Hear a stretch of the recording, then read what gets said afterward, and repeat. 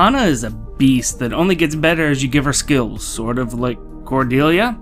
Greetings and salutations, my name is Deltran, doing builds for Tana the Winged Princess. You and I are going to go over her matchups, some good build options for her, but first let's get her digits. So we're looking for 42, 35, and 32, and we hit one of them on speed, 36, that is a nice speed. Attack is 34, that's not bad, and she does have a legendary weapon, spoilers, so we're going to hit 50 attack on that. Defense and resistance of 25, that's nice on a flying unit, and hit points of 36, well, we'll see where that stands in a moment. It's not the lowest in the entire game, but, you know, it's not great. Of course, the best boons are attack and speed. The best bane is resistance because math. And let's go ahead and compare her to her contemporaries. So we could see here in the hit point line that we're all the way at the bottom. Boom! But we share that with a good friend, so you know, that happens. In attack, we're 1 point short of being at the very tippy top next to Cordelia and Hanoka, so that's why we're there, and of course, Tsubaki's at the very bottom. Speed-wise, we share the top with Claire, and we're 1 point ahead of Cordelia here, so that's pretty much where she is in comparison to Cordelia, because defense-wise, we're right in the middle for both of the defense and resistance. Other people are ahead of us, other people are below us. It almost doesn't matter for the most part, but her defense of 25 can definitely come into play once we look at what she swings with. So we see here that we have our legendary weapon of Vidolfnir, and that's going to gives us a bonus to our defenses whenever we're fighting swords, axes, and lances, which is really nice. Moonbow is also a very good special. That's going to help us out quite a lot in dealing some extra damage. She's actually quite a beast in combat. It is so much fun. But let's take a look at the rest of her passives. Speed defense 2 grants +2 speed and defense. That works out really well for her because speed and defense are both really good stats that you probably want to bolster on her.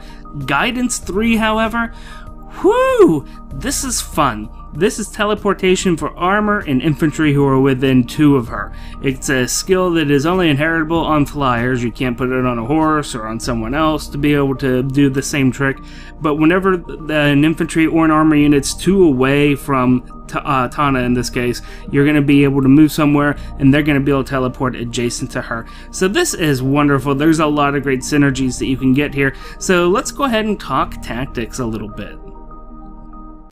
Tana is meant to take a hit, and for the most part what I recommend doing with her is running around, go ahead and smack somebody that preferably you can one-hit kill, bring down your moonbow counter by 1, and then whenever someone else runs up to you, make sure you could take the hit, keep all your hit points there, and smack them back with moonbow and with all that other damage, and you can bring other friends along with you to be able to shore up some things. Someone can just jump right behind you with a tome or a bow and do things up over your head. You can always bring an armor unit right in front of you to be able to march forward a step and continue on their merry way. There's a lot of great flexibility there. It's not necessarily the skill that's going to be the most abusive, so to speak, but when it comes down to it, if you're on maps that have bridges and walls, this is going to be a great skill to have because it's going to relocate people for you into a much more advantageous place. And I think that we're going to see several cute tricks with this later on in different grand hero battles, especially whenever there's different walls and other things going on. You could easily zip a flyer over that way, have an armored unit just sort of dump up along someplace, and after they're done blocking somebody, you can bring them back over to the other side of the wall and then continue the killage. So I think that Tana is great, and honestly she has a lot of potential for killing things. Let's go ahead and check out the obituaries. 82, 6, and 76. This is great. 39, 13, and 112 whenever she's defending.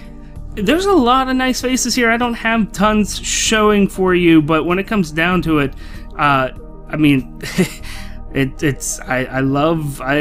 really love what I'm seeing here. There's not really that many archers. I have one listed there for you, and that's pretty much it. There's a couple other ones that you would look at in PvE, but no one else in PvP is going to show up on this list. Otherwise, there's a lot of great potential here. She's going through a lot of the thicker red heroes. She's going through a lot of the tougher blue heroes.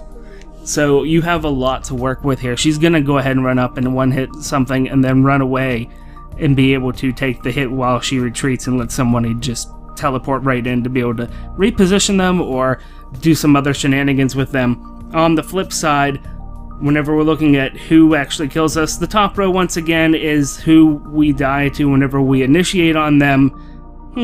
Hector, I didn't see that one coming. And the rest of the guys there whenever you are defending and you get attacked. All archers! Surprise! If you need to do some quick, cheap, and easy upgrades to her, reposition is a fantastic skill. I don't know if you've ever heard of it.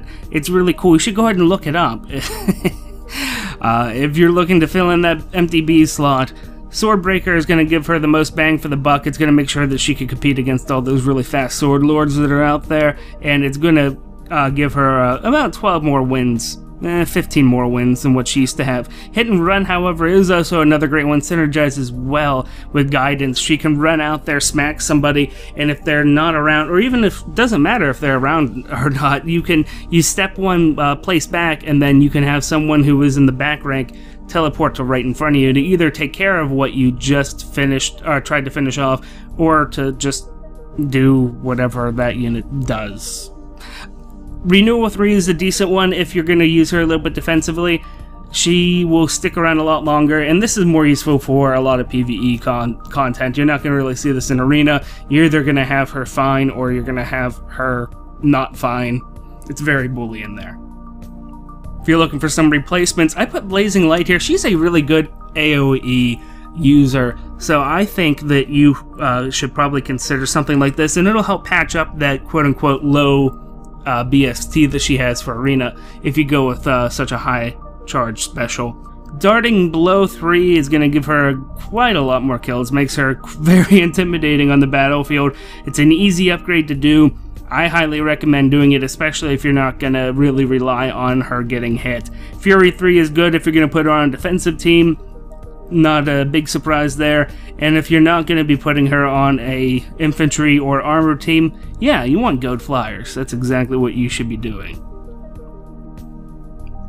Let's take a look at some complete overhauls of her. Brave Lance does really well. If you give her Luna, now that she'll be able to stick around and have several hits go on in a row, especially with the fact that even with Brave Lance, she's going to double a lot of people. Well, quad a lot of people. You might as well give her Death Blow at this point in time. You're not expecting her to take a hit anymore, and you took her legendary weapon off of her, so she's not going to have a massive defense. Give her that, gold flyers, put her into a flying team. You're welcome. You can also go the route with Fire Sweep Lance. Pretty much the exact same build here.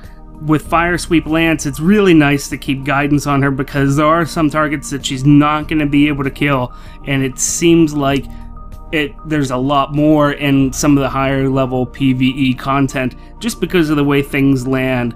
So you're going to need to have that ability to do the hit and run, move back, have an infantry or somebody else come up and save her. Otherwise, the fact that she gets that one hit in is going to be a blessing to you in so many different maps and in so many different situations.